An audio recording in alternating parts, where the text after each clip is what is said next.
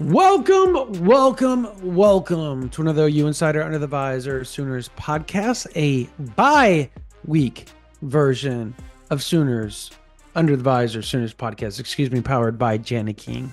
Parker, take it away. Yes, Jana King, folks, they are the greatest team to ever clean and a proud partner of OU Athletics.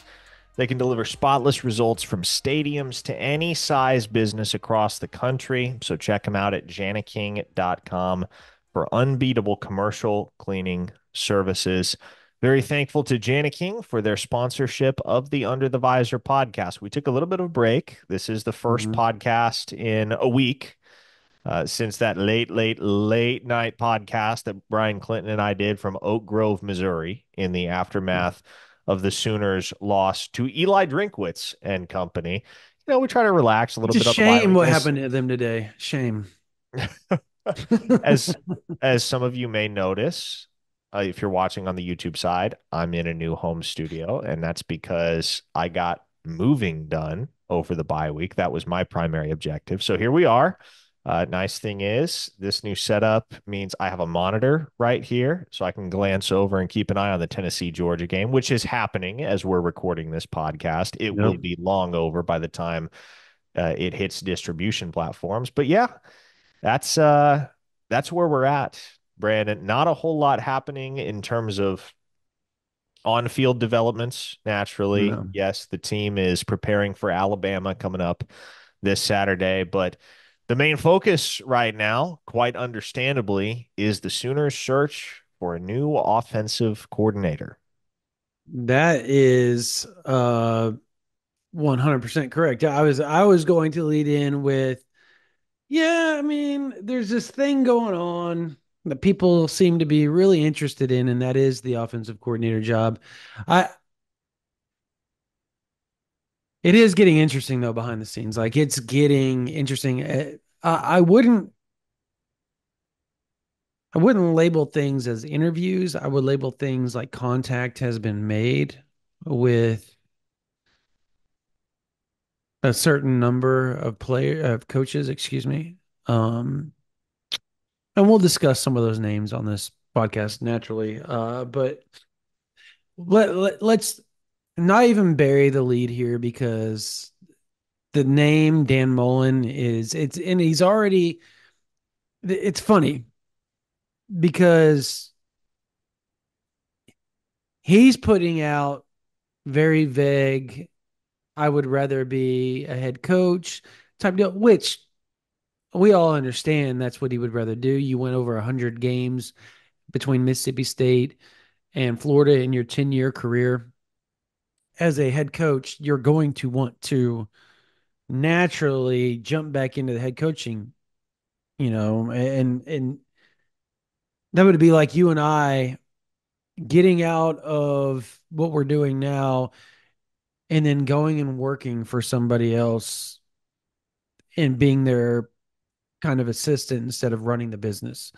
It Yeah, just it and just well, and it doesn't certainly, work sometimes, well, but yeah, it kind of depends on how you're wired, yeah. right? Because for instance, there are certain people who get a taste of being the boss and then decide, you know what, this is too much, or this just isn't me. I would rather know exactly what I need to do, have a queue of directives that is communicated to me from Yep. an authority figure and just be able to execute those like I know I'm capable of. And then there are others who get that taste of being the boss and get addicted. They're in love with it. They're like, yes, this is where I belong. This is the role that's fit for me. And so all of a sudden, that role gets taken away from you, as it did from Dan Mullen at Florida back in 2021. It can be more difficult for folks that are wired that way Yeah. to come back and accept a role working under someone else. But I think, as far as this Oklahoma vacancy is concerned, Brandon, the reality for a guy like Dan Mullen, the It's the reality perfect for job. whoever the hire is this offensive coordinator is going to be given a lot of control over his own operation, because that's Yep. kind of the way it has to be at this point for Oklahoma. The Sooners have to be willing to let whoever their next OC may be just go full throttle. do whatever they feel like they need to do to put OU in the best position to return to playing prolific offense in 2025. And one of the interesting conversations that a few members have been having over on the OUinsider.com VIP board as we've been discussing the potential hire Dan Mullen is why on earth would you hire a guy if there's a good chance he's only there for 1 year? And the response to that, my response to that, Brandon, is because 2025 is what it's about. Like Yeah. 2025 is going to dictate whether Brent Venables and any of his assistants have a job beyond 2025. Right now, it has to be understood, and you have to approach it as though you're on a 1 year contract. If you don't Right. win in 2025, you're cooked. So this hire has to be made with the expectation and the belief that your next OC can turn things around immediately. And if he's only there a year, that's fine. Because if you stabilize things in 2025, that's really all that matters. That way, you guarantee yourself some additional leeway, and then you can figure things out in a bit more of a long term capacity. But you shouldn't be planning for the long term right now because the long term isn't guaranteed. No. And I guess I find it. Look, I think Oklahoma has the money to buy out BV's contract right now. If they wanted to, Oh, yeah. Oh, they yeah. could do it. They could do whatever they You can make want. it Here's happen. here's the reality of the situation for you fans that don't understand this. You're like, oh, well, BV should be gone. Blah blah blah. Well, for one, it's out there. Everybody's been talking about it. There's stuff going on that you just don't do that, right? Like there's a humanity aspect to it. That's number one. Number two, um,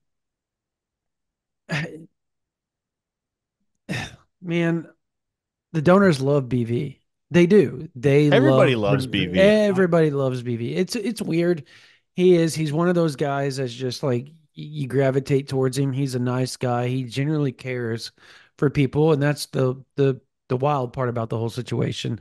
Um, so you're gonna see the donors do a lot of things that they've been kind of on their hands about over the last few years. They've gotten better with the whole NIL situation, right? But I think you're going to see them as far as they've done it on the defensive side of the ball. They have not been on their hands. They've been throwing money around, making sure that they get the best of the best when it comes to the defensive staff. And I'm not saying that's not how it has been on the offense as far as like best of the best. I think when you lose a leader as strong and as measured and as progressive as a Jeff Lebby, and in turn Lincoln Riley, like they lost two OCs. This offensive staff lost two OCs in a matter of 3 years, right? And you can probably count Kel Gundy in there, so three, because he was a major piece of the Riley and the Lebby deal as far as play calling, as far as doing the prep for the game and Well, all that type of stuff. he and Levy would never have had any overlap except that off season. Yeah, They would yeah, never yeah. But push I'm anything just saying, together. like, as far as like just the the actual assistants and how much they've been around him. So when that happens, the unfortunate part is that sometimes things just kind of fall off the rails. Like they just do. When turnover and turnover and turnover continues to happen. So I think this will be good to get another person in there that's very boisterous, that's very in control, that is strictly about the offense, knows how to develop quarterbacks, and can get things done. And every name that's out there right now, Parker, is a quarterback guru for all Yep. intents and purposes. So that's what you're going to see, and that's where BB is going to lean there. And I think And that's that's kind of good. how it has to be, It has Brandon. to. In many ways, like that is the most important thing is your quarterbacks have to be developed because and this is an entirely different conversation. It's one that has been or I'm a conversation It's that has really not entirely proliferated. different. It goes hand in hand.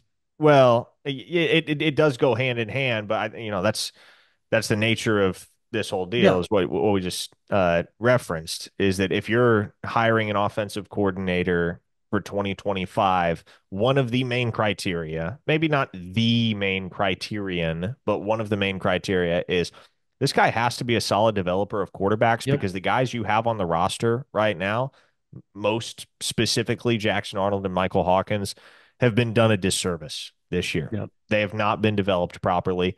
They have struggled, but those struggles are not all on their shoulders. That is not to completely absolve them of responsibility, but they have not been coached.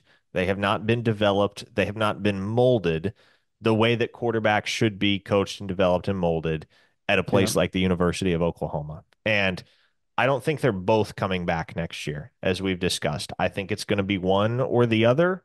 Which one, we'll see. But you would expect that the Sooners are going to be in play for a transfer portal quarterback, a veteran with some experience, and that Hmm. heading into 2025, they will not hand the starting job to anybody prematurely because that got him into trouble, as we Hmm. saw this past offseason. So I would expect that there will be a genuine, legitimate quarterback competition in which ultimately at the end of fall camp, the best man wins.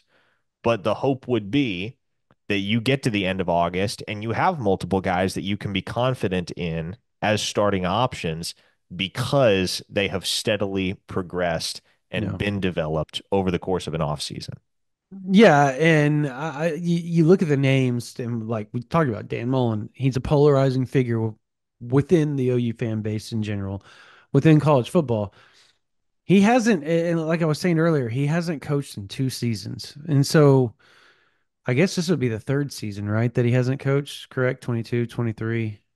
Yeah. This is the third Twenty. season This would that be the he's been third on the season. sideline. So, Yes.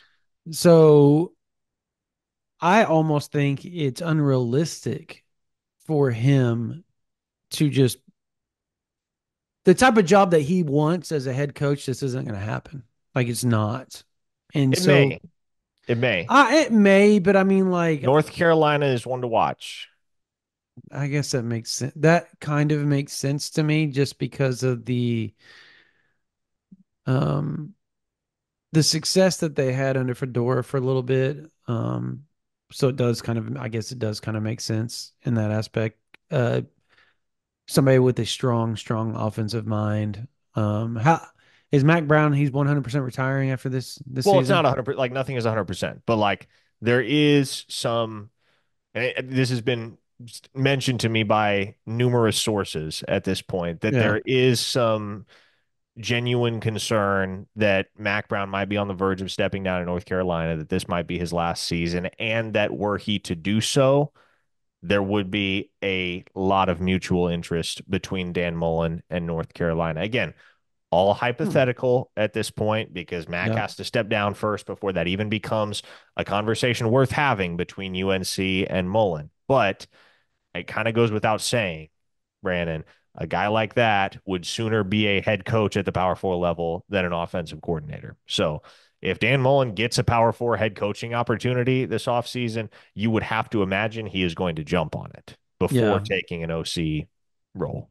And at 73 years old, you just don't want a Joe Paul situation where he's got to go type deal. I don't know if you remember that. He took off running into There were some extenuating circumstances there. there was, I guess. Yeah. I just, well, no, well, that wasn't known at the time, but yeah. Um, again, polarizing figure, but there's a lot of people that also sit around and say, well, his offense his philosophy has been passed by and what? Like let's go back to 2021. They were putting up point. They literally won a game 70-52. They it's not like they weren't putting up points against teams. Their defense was atrocious. It was bad. I can't remember. Was it who was there? It starts with a G. Who was their DC at the time? Oh, Grantham, Grantham. And Grantham. Oh didn't yeah, they didn't hated didn't that guy. Napier didn't Napier keep him on staff to That did not start? last very long. It did Yes. not. But that's my point. Is like he was the problem. It wasn't that they didn't have talent. It was everybody had. There's this recruiting notion. Look, yes, he's an OC. His job is going to be to recruit the quarterback and to just be there to say, look at my philosophy when they go over film and all that.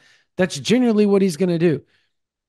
You will have, hypothetically, some of the best recruiters on offense in college football, like Emmett Jones. And yes, I'm going to say Bill Bedenbaugh. Go look at his last three classes, guys. He's done a fantastic job recruiting. You can date back to 2020, or excuse me, you can go to 2022, but that was really his only like big, like, in 21, I guess. Well, Those two it's classes, just 21, 22, and honestly, like, yeah, those are it. well, and this is what, like, this whole But that's what's argument hurt this team, just though. does not make sense because in 2021 he had a directive from Lincoln Riley, right? We're going light. You're only taking two, and they took two. In 2022, they ended up with two because you had the extenuating circumstance of COVID. a staff shakeup, not Yep. COVID, but a staff shakeup. Lincoln Riley leaving for USC and the new staff coming in, and they wound up with two offensive linemen. Oh, Was what that's it was. right. That's right. I But forgot. these last three classes, man, have been killer. 23 Yes, was they're awesome. amazing. Hmm. 24 was fantastic. 25 might be the best of them all with Michael Yep. Fasusi and Ryan Foje. Exactly. So again, you're gonna have that. Granted, I don't like saying this, but the odds that you don't need a tight end coach is going to be pretty slim because, I'm gonna also say this. I think Joe John wants to call plays at this point now. Like, I Yeah, think he's got a which taste is of it, understandable. He's and paid that's his where, dues. yeah, he's paid his dues. He's not a bad play caller. There's things have been open. I'm just gonna say that. Like, Mm-hmm. if things could be hit by the quarterback, like, and not knocking the kids, they're struggling a little bit, but man, the points will be put up on the board. Let's just put it that way. So he hasn't really been that bad at it. He's actually been somewhat decent at calling plays and prepping and scheming and all that type of stuff.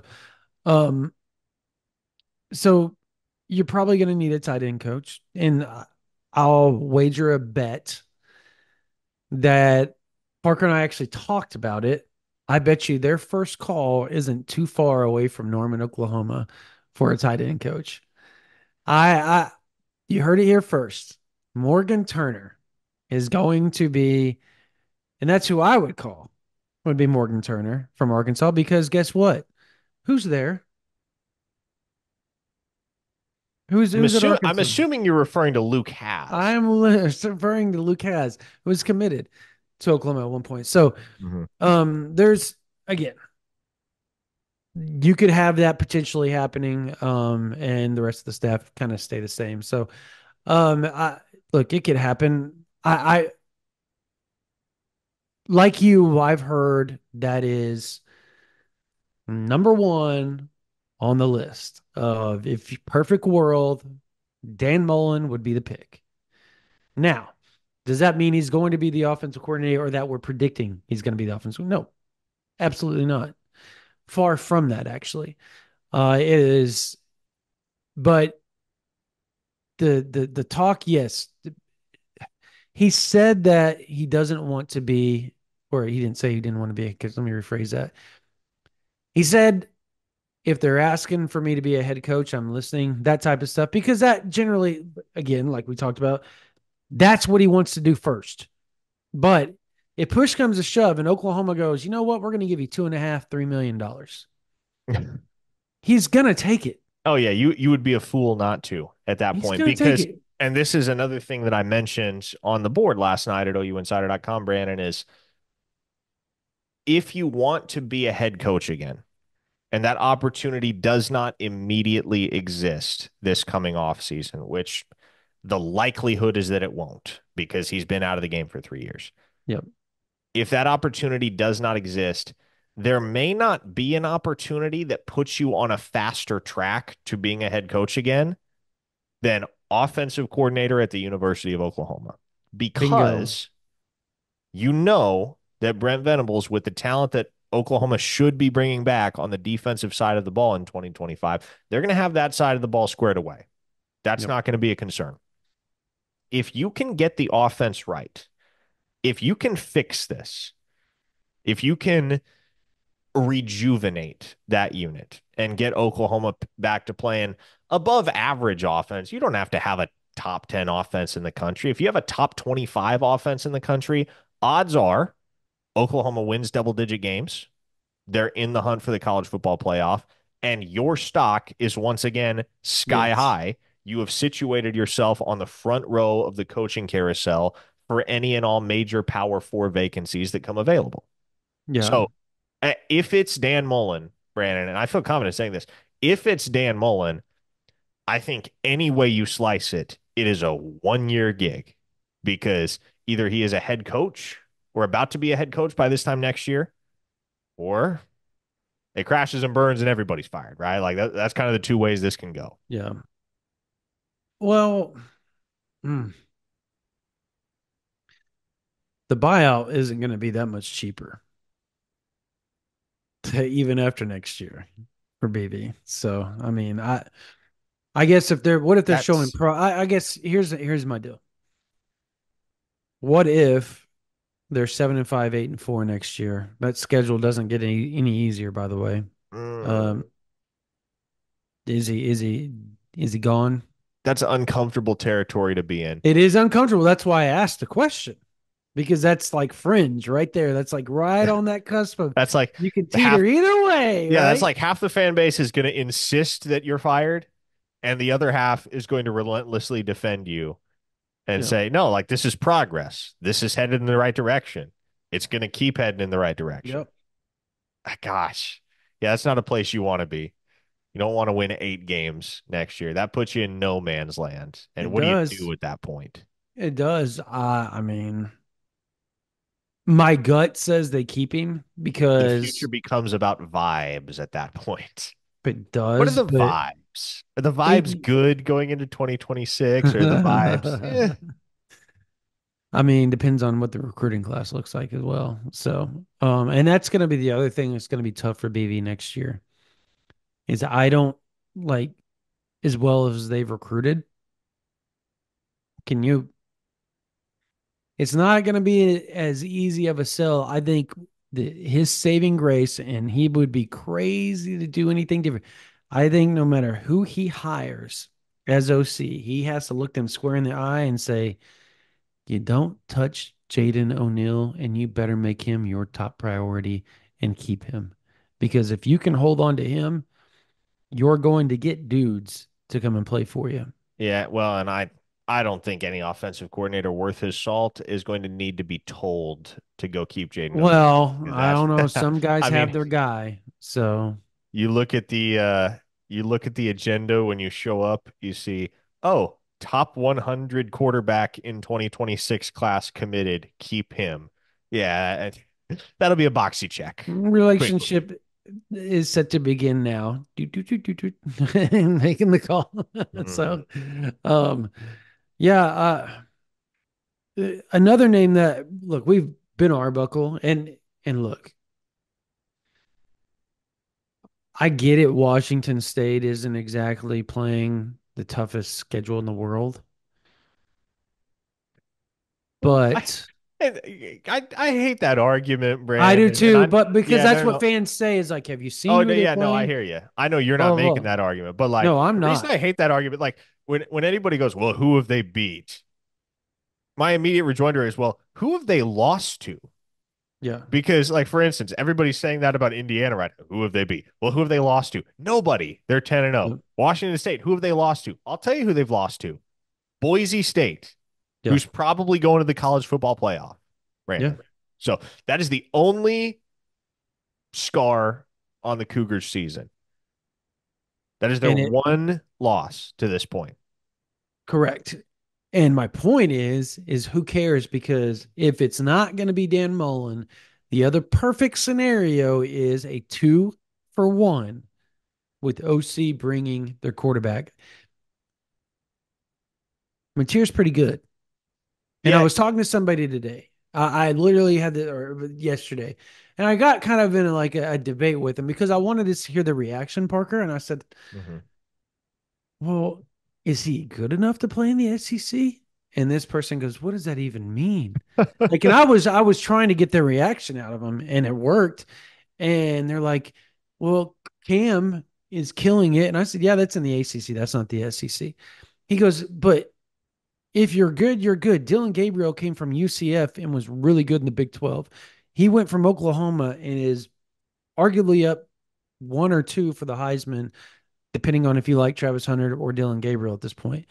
Um, so the point is, if you're good, you're good. And if you've got good players around you and you know the system and you're smart, you can play at any level. Josh And you know who's a Heupel, yeah, you know who's a great example of this? Dylan Gabriel. yeah, Josh Like Heupel, Dylan Gabriel, yeah, again, perfect examples. having watched Dylan Gabriel for two full seasons at Oklahoma, there were plenty of fans that came to the conclusion pretty early on, and some of them came to the conclusion later on down the road, but many of them ultimately arrived at the conclusion that Dylan Gabriel doesn't play sexy enough football.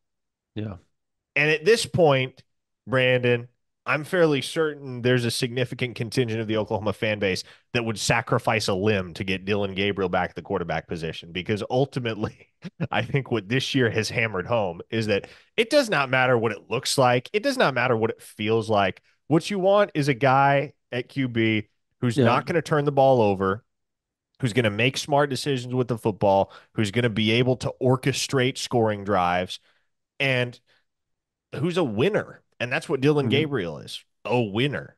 And I see a lot of those same traits in John Mateer. And I really don't think you have to overthink this because he's from Little Elm, Texas, Brandon, two and No, a half it's hours south of Norman. If his offensive coordinator is employed at the University of Oklahoma, how in the world is John Mateer not going to follow him to the it University of makes so much sense. And again, those to me, those are your top 1A, 1B, or two. Doesn't matter how you look at it. That's how I would look at it as well if I'm Brent Venables. And then from that point on, you've got some really good selections. I look, Joe Craddock's probably going to Florida State. That Would seems be to be my the vibe. guess. Yes, seems to be the vibe right now. Now, I'm not saying he's not going to be a for you Joe Craddock fans because you saw Tulane kill it today. I'm not trying to pee in your Cheerios or anything like that. Like, there's still a chance that he becomes the OC at Oklahoma because he has what Oklahoma needs, and that's a quarterback that can ball in Mensa. I just not throwing that out there. The other names that, and I think they're interesting because somebody asked me on Twitter, they like, would GJ Kinney, would he actually leave Texas State head coach to be OU's OC? And why would he not? Because why would he not? Well, if the Okay, pay okay, if no, the okay. pay is So let better at Oklahoma, correct. There you go. You're then betting on yourself because the best you're going to get going from Texas State is maybe like Baylor, yeah, like a well, jump. it, OC at Oklahoma, you can get a strong P4 head coaching job with his experience at Texas State. So there's a resume there, mhm. and you bet on yourself. I think that's the biggest thing, like betting on yourself, and you also put yourself in line if it works out long term, and let's say he doesn't get a head coaching job that he really really loves, and Yeah. he's at Well, and Oklahoma for 5, 6, 7, 10 years, and BV goes, you know what? I'm done with all this. I'm retiring. You put yourself, if you're successful, in line to be the next head coach at the University of Oklahoma. and Texas State is one of those programs which it's just tough to build something, Brandon. It is. It looked for half a second like Jake Spavital, whose name has also been mentioned for the vacancy, Yep. was building something at Texas State, and he just never could make it catch, never could make it stick. And Jake Spavital is a fine football coach. He has helped orchestrate a impressive turnaround at Baylor. They started out 2-4. They're now 6-4. They've got a clear path to 8-4. Mhm. But Jake Spavital couldn't hack it at Texas State. GJ Kinney has had a little more success to this point than Spavital did. But even so, you're in San Marcos, Texas, right? It's Yep. tough. It's tough to recruit there. It's tough to win there. And it feels like that's the type of place where there's always going to be a glass ceiling, where Yep. even if you get to doing a really, really good job, what are you realistically expecting at Texas State? 8, 9 wins on an annual basis. Hmm. Man, the G5 just beats itself up. The G5 cannibalizes itself. There's so much parity in the G5. And there's no better example than just a couple of weeks ago when Kennesaw State, who I think was one of two winless teams in the FBS at that point, went on the road, mind you, and knocked Hmm. off undefeated Liberty as a 27-point dog or something. Ah, yep. So, I mean, that's G5 football for you. Yep. If you're on the G5 level, especially these days, it is really, really tough to sustain success at the top level. You can have a bowl team every year, but who aspires to be a G5 head coach that's going to bowl games every year? No, a guy like GJ Kinney, any guy that is a competitor and that has a desire to leave his mark on the game and create a legacy. No, man, they want to be coaching at the big boy programs. They want to be coaching at the Blue Bloods. They want to be coaching at the programs that are going to be competing for national titles year in and year out. Yep. And the unfortunate part with GJ Kinney is in that look, like we said, the perfect scenario, right? The perfect scenario of it's either Dan Mullen or somebody that's a 2-for-1. The issue with him is that McLeod, he's done after this year. So he can't go with it. He's a good quarterback, but he can't come with you. And I don't know that that's somebody that be able to go, oh, come on. I Who are you want talking about here? Texas State quarterback. Oh, Texas State's quarterback. That's right. Yeah, Yes, yes, no, yes. no. Okay. Okay. You're thinking I was talking about Baylor and Sawyer Roberts. No, um, which we can in Spavital because he's only a junior. So again, Spavital has the 2-for-1, and he's an Oklahoman on top of that. That is true. So he's going to 100% know the state, and his resume is he's spread out enough. He knows the state of Texas almost better than anybody. Um, I don't see why that wouldn't be a perfect fit as well. I actually tweeted today, Spavital Spavital is intriguing me more and more and more as this goes on. I might throw him 3 on my list at this juncture, Well, as oddly as it sounds. I guess I guess the holdup for me on Spavital would be he's been a good coach for quite a while. Mm-hmm. Has he ever been has he ever done anything spectacular? Because like Ben Arbuckle is a great example of a guy that kind of gives off vibes of the next Lincoln Riley type of dude, right? It kind of And does, yeah. looking past the obvious West Texas similarity there, Mm-hmm. runs that new school style of offense, has had success at the G5 level with it, and now is starting to. Well, I don't even know if you can consider Washington like what is the Pac-2 right now. It's not really G5. It's not really P4. It's like caught in the twilight zone. But Ben Arbuckle feels like a guy that at 29 years old is on the verge of hitting it big in the coaching profession. Dan You know, Mullen, you know easily who? the longest resume of any of the candidates. Heck, he's probably got a longer resume than all the other candidates combined. Jake Oh yeah. Spavital has a resume of modest length, and it is Mhm. modestly impressive, but I don't think it just like screams at you, I you mean, know? he coached Kyler Murray, uh, Kyle Allen. Obviously, he was a QB coach with Johnny Football his last year, and he also coached Geno Smith. He was a quarterback coach for Geno Smith at West Virginia. Brandon Whedon. So like he's got like as far as QB development, he checks that box off tenfold. I mean, there's no argument there, right? I mean, look at Sawyer, right? Sawyer Robertson's killing it. So He checks that box, right? It's just the play calling. I think the scheming. I think that's going to be your biggest issue. He's doing really well in the Big 12, but the Big 12 isn't the SEC as we are Yeah. seeing. Yeah, no. Like, and let me be clear, if you're hiring just for a quarterbacks coach, like if Oh, that's he's if a that's the stud. role you're hiring for, like, oh yeah, Spavital's top of the list candidate, but Yep. he's got to be offensive coordinator and quarterbacks coach in this scenario.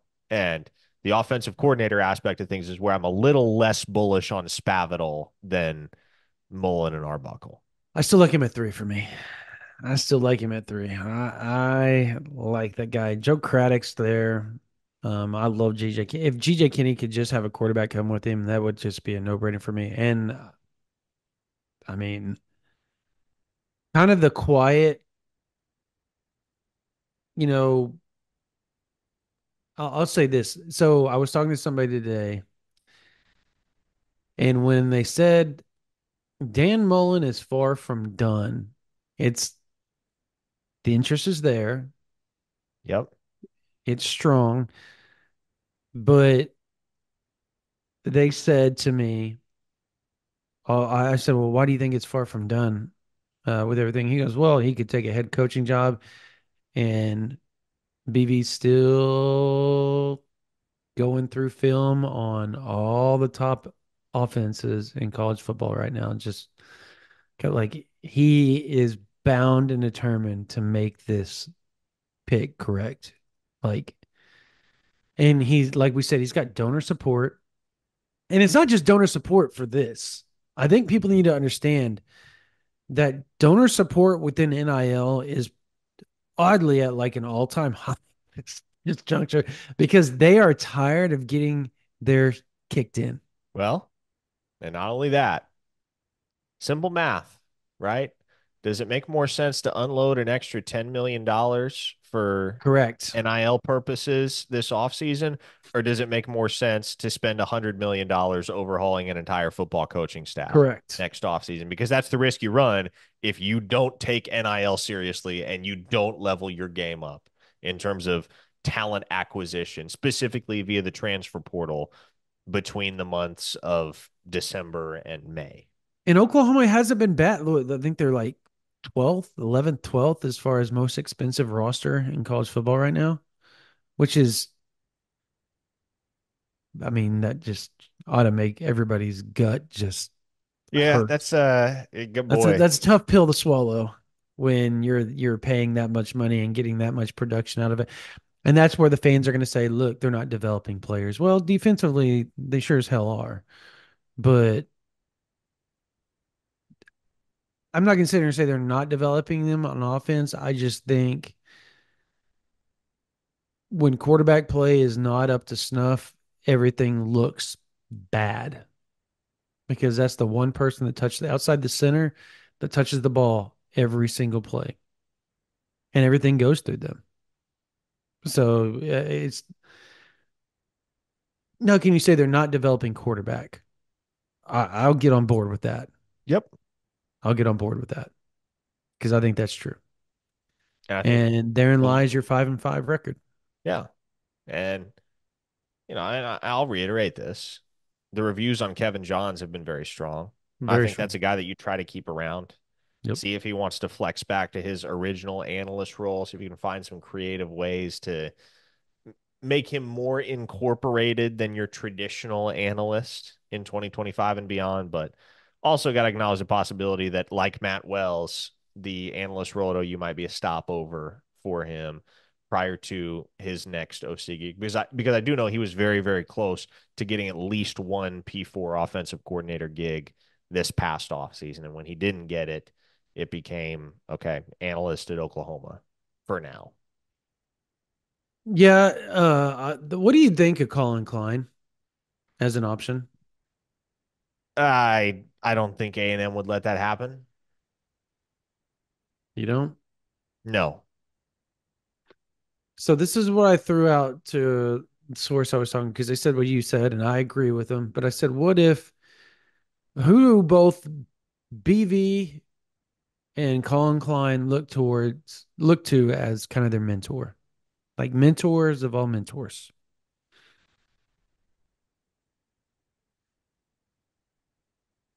It was easy. It's Bill Schneider. Yeah, Bill Snyder. Yeah. So I didn't realize you were seriously Be, asking. I thought that yeah, was I a was seriously rhetorical asking. question that you Yeah, were I going know it to was then answer. rhetorical for you and me, but I wanted you to answer it because for the audience purposes. Yeah, Thanks Bill for not Snyder. playing along. Um, so, all right. So let's hypothetically say BV calls Bill Snyder and says, "Can you please talk with Colin Klein and tell him to come work?" And knowing Bill Snyder and just his loyalty with Brent Venables and how much he loves Brent Venables and all that type of stuff, he calls and he says, "Colin, look, K State guys stick together, blah blah blah. I think this will be better for you. You could possibly be even the head coach there once Brent retires. Like that could be your thing, or you could jump and take a head coaching job. Either way, it's not going to hurt you. The talent's there, all that type of stuff, right? So basically, Bill Snyder in this scenario is the Godfather on OU's behalf. He's the He's godfather on placing Colin BV's. He's Klein. the godfather on BV's behalf. So the source told me he's like in that scenario, maybe it takes place because that does happen sometimes when they call to get advice from the mentors on what they should do and whatnot. But the odds of it happening, correct, are very, very small, almost zero. That said, I don't know. I still think he would be a hell of a hire. I think he would be a hell of a hire. I think what he's doing at Texas A&M, dude, Connor Wegman looked like, he looked like Jackson Arnold last year. Like, we're just gonna be honest. He didn't look great. No. And And it's not now just Wegman that has played good football at A&M for 2 years. that's what I was about to get. And then both It's him and quarterbacks, Marcel Reed. Marcel Reed is killing it. Like both of them have been good this year. It hasn't. That's development, dude. That is Yep. development. That's what OU fans are used to as far as quarterback. Stick anybody in there, they're going to be good at quarterback. Didn't matter. And now it's Now it nobody feels like stick can do anybody in anything. there at quarterback and they're going to be You're going to bad, get a turnover. Yeah. Like it's just, which is not how it should be. but Yeah, that's why I just think if you could make it happen, I mean, if you're Brent Venables, you at least have to call and ask, right? I mean, yeah, do your due diligence. Yeah, Who exactly. knows? Yeah. Um, I'm looking up top offenses in college football right now, trying to get the rankings here. As far as Well, team I'll tell stats you, go. Miami stands above the rest. They do. It's I Miami saw and that. Indiana. Miami and Indiana are the top two offenses in And college everybody football. wants Mike Shanahan, but if you're going to go that route, you're going to have to you're going to have to somehow be able to talk like a Jake Spavital or even a Kevin Johns to stick around and, you know, help out in that aspect because you've got to go get an elite quarterback coach. And I guess Shanahan could coach tight ends. He could, but hey, Indiana ponied up for Kurt Signetti today. They did. Boy, you think they don't understand how fortunate a hand they've been dealt out of nowhere, landing that guy? Like, trust me, they are going to do whatever it takes to make sure he and as much of his staff as possible stay in Bloomington for the long haul. And as we saw, they are willing to pay the type of money that you would not expect Indiana to be able slash willing to pay to a head football coach because they've never been any good at football. Now they're better than they've ever been, and they're taking it seriously. Good on them. Obviously, I don't think a guy like Mike Shanahan, if his star continues to rise, is long for Bloomington, Indiana, but it's very possible he could return in 2025. It's very possible Signetti could keep that entire staff intact for What another about year. Casey Woods at SMU? You want to know what is interesting about him? What's that? He's offensive coordinator slash tight ends coach, Hmm. which means again you would have to go hire an OC. And we all know that Rhett Lashley calls the plays there, but I'm just kind of throwing that out there because SMU is up there as well as far as college football rankings. I mean,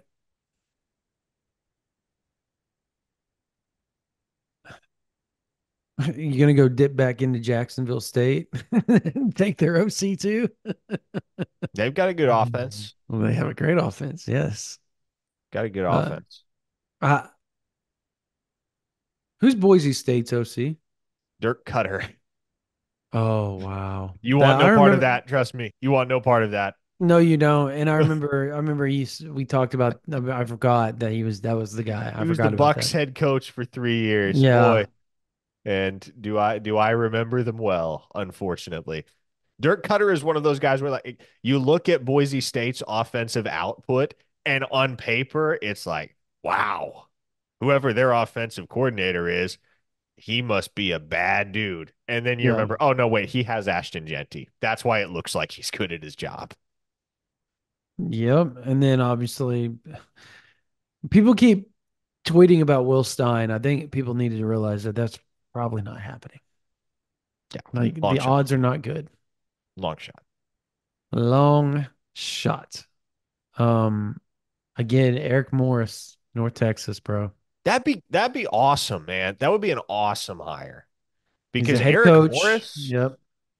yeah, that's another guy that fits the uh, Lincoln Riley template, if Yep. you will. Young QB whisperer in the G5 ranks right now, but won't be for long. Eric Morris is going places. Yeah, and I'm trying to remember who their is Chandler Morris their starting quarterback? At North Texas? Yes. Yes. Oh, bro, that would be the ultimate hilarity. Because doesn't he have one more year? I think he does have one more year.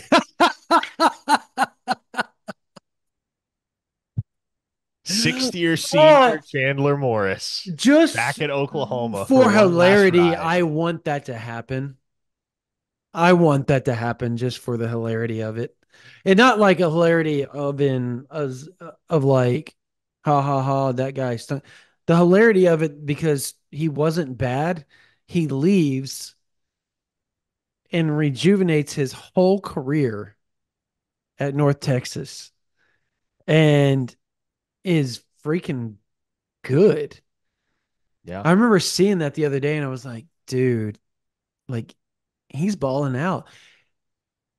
And you're going to have people when we brought up North Texas. We don't want another North Texas offense coordinator. We don't want another North Texas head coach. I challenge everybody. People on OU Insider have already had this. I've already went through it and did this for them. Go look at Eric Morris's career as an offensive coordinator. It's just Holy crap. it's prejudice and nothing more. And I It's understand that insanely there's a awesome stigma though. now. I understand that there's a stigma with North Yep. Texas because of Seth Luttrell. But just because Eric Morris happens to coach at North Texas right now does not mean he is the next Seth Luttrell. That is lazy rhetoric. Where was Eric Morris before he was at North Texas? Parker. Washington State. Hmm. And what's the other top guy on OU's list? Where's he from? Washington State. I rest my case. Mhm. Um, yeah, And both of them have had a hand in the development of one Cam Ward. that is very true. And John Mateer. Mhm.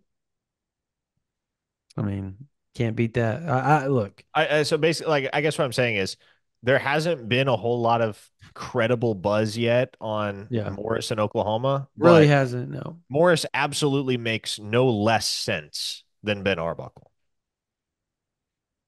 you could get him for $3 million because North Texas isn't going to pay that much money for a head coach, and because they don't have to, they're going to get the top North Texas talent that isn't going to go to SMU, TCU, Oklahoma, Texas, and a couple of the other P4 programs. They're going to get all the top G5 kids. They're going to North Texas. The facilities are awesome. It's right in DFW area. Like it's perfect. And you're going to get some of the top Oklahoma kids. Like it is one of the best position G5 programs there is in all of college football. And so, I mean, it would be, he's already given up being a head coach one time to go coach. He bet on himself, went from Incarnate Ward, and he Yep. brought Cam Ward with him from Incarnate Ward um, to Washington State, obviously. And here's the funny thing about it: you all, OU fan, you want to hear something crazy and just kick yourself, be pissed off about it. All Oklahoma had to do last year was go get Ben Arbuckle, who was still dominating as an offensive coordinator with Cam Ward as the quarterback. And you want to know who OU's quarterback would have been this year? Cam Ward. Cam Ward. Well, That's all you maybe, had to do. maybe. Yeah, Yeah, well, I in actually in don't think so. theory, Miami would have thrown a ridiculous life they would wallet have. bag at him, and OU at that point in time would not have been willing to match it. No, now they're like, how much do you need? Yeah. These days, yes. These days, yes. If that were the predicament that we were discussing going into this coming off season, boy, Oklahoma would make sure they win that I NIL battle. The best analogy I can make for this whole situation that you all are going to watch unfold this offseason is y'all remember the Dominique Williams situation where Oklahoma flat out threw the most money out Yep. because they needed a defensive tackle to just put the cherry on top of the defense, and it worked. You're going to see that across the board this offseason because you cannot afford as a program, and I'm going to, a a young power four coach told me this the other day, and this is why you can't afford to do it. I was talking to them, and I said, what if everything fell apart? Would you be interested in the Oklahoma jobs? Yes. This is a head coach, successful head coach. And that's about all I'm going to say from that point on. It is. But that's it. Um, but their exact words were, if this doesn't go well, it sets Oklahoma back another year and a half than it already has as far as recouping because that staff has to come in. You're going to have all the transfer out, and they're going to have to hope that they hit home runs on every transfer and hold on to a class that is already being brought in on top of holding on to the previous class as well, and still try to grab all the top portal guys at the same time. And that is not an easy thing to do because most of the time, if you're Oklahoma, you're going to be with the new layout of the early National Signing Day being on December 4th and it being literally 3 days before the conference title games. Top head coaches or top coaches in general, or coaches just in general, are not going to want to leave in the middle of their season and quit on their players. So you're screwed if you take a job now. That's why you don't see a lot of coaches. Have you noticed that? Like most coaches firings, you're going to say it's going to be like a summer spring thing now, I think. More so get Mm, through the national signing day and then deal with it. yeah, could be. I mean, I don't know how you can do it, man. And because you can't imagine, like, let's say James, just because it's the first thing that popped on the top of my head, James Franklin making a run and, BB's gone and I'm going to take the OU job. He's not going to quit on a 10-2 Penn State team, right? Like in the middle. Yeah. And no, I don't think that's who that was just the analogy. So it's a weird deal where they had the national, they're going to have to fix that. They got to fix that. That's just such a bad spot. Isn't it crazy how 2 weeks makes a huge difference? Because normally it's on like December 20th, 18th to 20th, right? Hmm. And now it's December 4th. Like that's a Boy, big there's going to be a difference. lot happening that first weekend, or I'm sorry, that first week of December. It's going to be It's a lot. crazy. So much. Let's Um, talk let's talk real quickly about how you feeling about next week in Oklahoma. Like you think it's still going to be you still feel like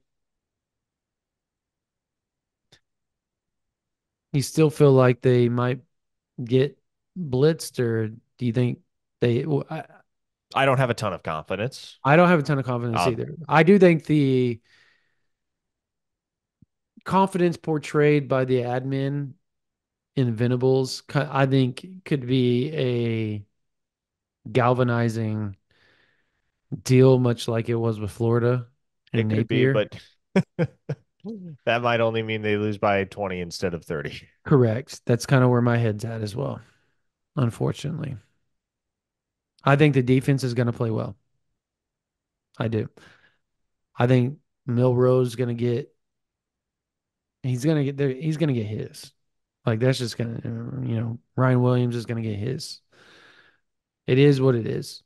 But I think overall, when you look back at it, when this game's ended, you're going to sit there and say the defense did all they could once again to keep Oklahoma in the game. But that's a week out. So They're going to have to execute on a level that they've simply not executed at all season because they're offensively, outgunned. right? Yeah, well, all around. They're outgunned on both sides of the ball. Alabama's Yeah, more talented. fair enough. Fair enough. All right. Well, it is a bye week. Let's cut this thing short, or shorter, and get out of here, man. That is going to do it for this version of the OU Insider Under the Visor Sooners podcast, powered by King. Again, if you're not a member of OU Insider, we're doing this. Email is ouinsider@rivals.com. If you are a military, active military, if you're active, please email us, ouinsider@rivals.com. We will send you a promo code to get OU Insider for a year for $11.95. If you're a college student, same thing, .edu, teacher.edu. Email us, please. ouinsider@rivals.com. It has to be from your .edu or your school account that we know it's true and real. That way you can get it again for $11.95. You email us, we send you a promo code. We will get that done for you, and you can sign up and get OU Insider again year for $11.95. Subscribe to this YouTube channel. We're dropping content almost every single day on here. This week was kind of a weird week, bye week. Everybody kind of took a step back after the long season, but it's Mhm. going to start happening again. Daily picks or daily videos, excuse me, every day on here. All OU related: baseball, basketball, softball, recruiting, football, all the above. Right here, OU Insider, YouTube. Go subscribe to OU Insider. $9.95 a month, $99.95 for the whole year. We've dropped tons of information, like the stuff you heard on the offensive coordinator stuff. That's just a morsel of what's been talked about and everything on OU Insider VIP. We've got recruiting information galore, constantly doing stuff for you guys over there, answering questions. You can talk to Parker and I, Jesse, Brian, Zach, all of those guys, Brody, everybody. You got it. You go over there. We can talk to you guys. It's going to be great. All right. That's going to do it for this version of the OU Insider and Advisor Sooners podcast. For Parker Thune, that you can't see right now, my name is Brandon I'm Drumm. going to And have to get the Brandon. webcam issues figured out, man. I did not anticipate having this issue again in the new home studio, but we will get to the bottom of it. All right. I'll see you guys later. Thank you all.